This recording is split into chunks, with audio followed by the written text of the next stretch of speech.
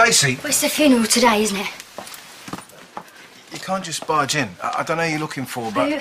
You're going to have to stop it, because she can't be buried today. It wasn't an accidental death. What are you saying, Stacey? Well, it's a cover-up, isn't it? I don't know why they didn't see it in the post-mortem. I don't know what you're talking about. You're going to have to stop it. I'll call the police, I will. You can't do that. You're in it and all, aren't you? Why are you letting Ryan get away with murder? Ryan? Yeah, he killed her. You're going to have to do something. No, Stacey, listen to me. This is nonsense, OK? Trina wasn't murdered. Do you hear me? Trina wasn't murdered. Is everything all right here? Yeah, it's fine. Stacey was just leaving.